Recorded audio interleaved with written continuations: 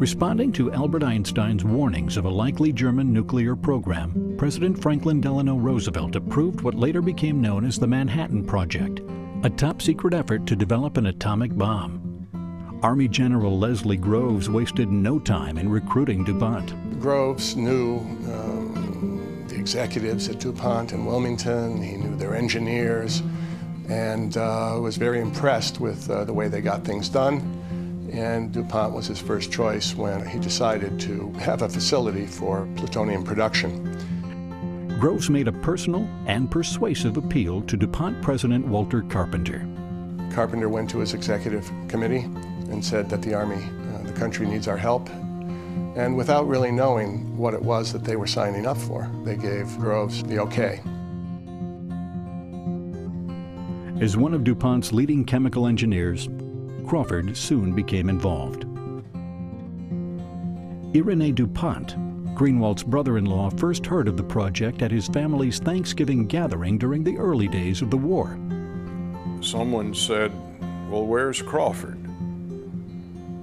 And this, you realize, was the fall of 1942, and that my father said something that he certainly shouldn't have, but he didn't know any better. My father said, "Oh, Crawford is out working on a bomb so terrible that it will end the war." Only a few days after that Thanksgiving, on the 2nd of December 1942, the Chicago scientists, led by Nobel Prize-winning physicist Enrico Fermi, achieved the world's first self-sustained nuclear chain reaction. The reactor, Fermi called it a pile, was a lattice of graphite blocks and uranium tubes built into a squash court beneath the bleachers of Stagg Field. Greenewalt, who was a member of the DuPont Reviewing Committee charged with investigating the atomic bomb, happened to be at the University of Chicago meeting with Arthur Holly Compton. Compton came to me and said, "We're going to try this out. Would you like to see it?" I love it. And so over we went, and I saw the first chain reaction take place.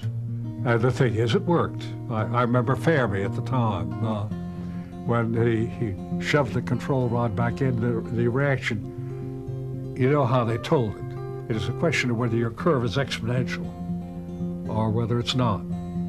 And the thing went like that. We all heaved a sigh of relief and said, "Hosanna." DuPont was tasked with building the world's first plutonium production plant. Immediately upon learning this, Greenewalt confessed in his diary that they all went into the Brandywine room and had a drink of condolence and commiseration. I had my doubts. All these people that I met, they were eminent scientists, but none of them were engineers. And the DuPont company was being asked to undertake this major undertaking. And all we had in assurance there was any chance of its working or not were the physicists. But Greenewalt feared that the Nazis, led by physicist Werner Heisenberg, were 2 years ahead of the U.S. DuPont's plutonium production operation had to work, or the Allies could lose the war. Crawford, among all of the people I've known that ever worked on the project, agreed that in their minds the Germans were going to drop the bomb any minute. He spent June 6, 1944, listening to the news to see whether the Germans were going to drop the bomb on the invaders at Normandy. Under that ominous cloud, Greenewalt helped to guide the Manhattan Project's efforts at Hanford, Washington, where the first of their kind nuclear reactors and processing facilities were to be built. This is where nuclear scientists would create the fuel for America's atomic weapons. It was an enormous undertaking, perhaps the largest in human history to date. In all, as many as 50,000 workers took part in the Hanford Project. You know, the extraordinary thing about it was the speed at which the thing was built. I don't think anything of that sort has ever happened before anywhere. Now, you could only have that sort of thing happening when you have dedicated people. Now, these people were dedicated for two reasons. In the first place, their country was at war, and that was a tremendous motivation for them. I know a lot of people that considered this as if they were drafted. And so we had no trouble with anybody. They were all saw the demand, but they put that extra push into it, and I think that's because they felt a participation in this extraordinary wartime effort. Greenewalt's wartime job at Hanford was fast-paced, high-pressured, and packed with frustration. Unreliable train travel across the country was one of many annoyances of the day, but Greenewalt responded with a characteristic, imaginative sense of humor. There was always trouble on the trains, and in order to make these little tragedies amusing, he invented an imaginary witch. Her name was Binnaby, a purple witch. And whenever anything went wrong, it was always Binnaby's fault.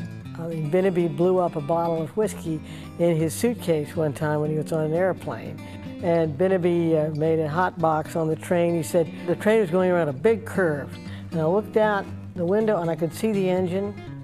I knew we were in trouble because guess who was riding on the engine? It was Binnaby.